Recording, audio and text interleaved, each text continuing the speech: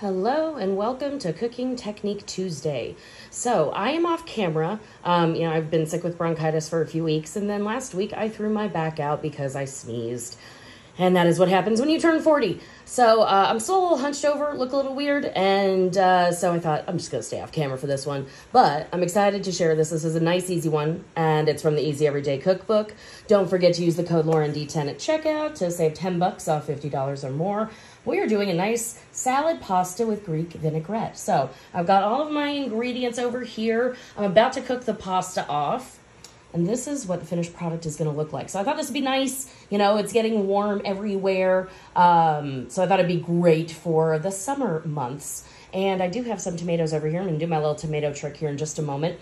But first, I'm going to go ahead and cook the pasta. And I will see you back here in just a moment. Alrighty, so while my pasta is cooking, and what I'm going to do is once it's done, I'm going to rinse it with cold water because we are going to be putting it with salad greens. We don't want those to wilt too much. And again, we want this to be a nice, refreshing summer salad. So to cut the tomatoes in half very quickly, we really don't need too many tomatoes for this, so I kind of moved them all over to one side. But basically, I'm making a Ziploc sandwich with my tomatoes. So I've got, there's a little dip in there. I'm going to put it like that, and as you can see, we got the tomatoes in there. So now I'm going to take a serrated knife. That's the one with the little teeth. You didn't see that. There we go, a little watermark. So this is nice and sharp. Be careful. But basically what I'm going to do is use the Tupperware as a guide. And I'm just going to do a little sawing motion back and forth.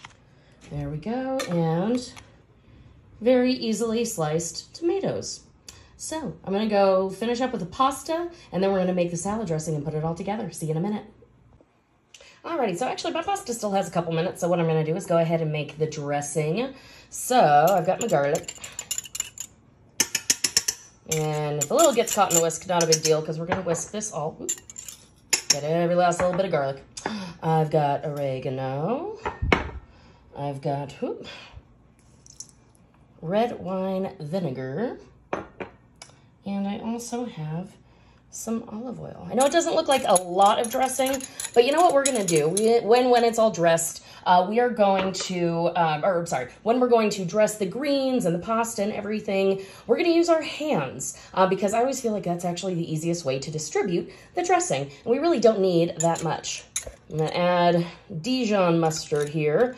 And Dijon actually acts as an emulsifier. So when I go ahead and combine everything, the oil and the vinegar are going to stick together a little bit easier. And I also want to put some salt and pepper. And as you can see, it is super easy to make your own salad dressing. So I'm going to put a little salt. I know that looks like a lot. Don't be afraid to season unless your doctor told you otherwise. And then I've got some fresh cracked pepper. I'm going to whisk that together. While my pasta is finishing, I'm going to let this kind of meld together, let the salt kind of, break down a little bit. But I am going to taste it really quickly because when we're making stuff, we always want to taste. Very light, very easy, and plenty of salt. So I'm going to go actually finish the pasta now, and I'll see you in a minute. Alrighty, so we are back. I've got my dressing. I'm going to go ahead and add the pasta. And I'm going to add the salad greens.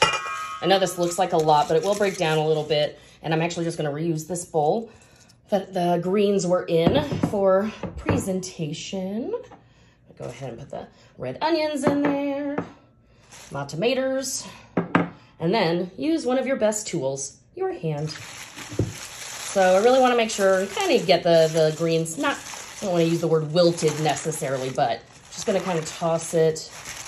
As you can see, starting to get a little dressing everywhere. But we definitely want to make sure that the pasta is dressed because what we don't want to do is have pasta that sticks together.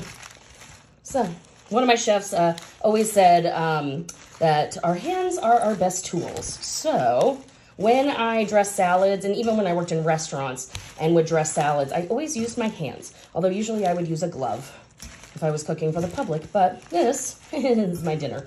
And you can actually add some protein to this. I think shrimp would be amazing. I have some rotisserie chicken in my fridge, so that's actually what I am going to use. Alrighty, and then let me bring my bowl back over.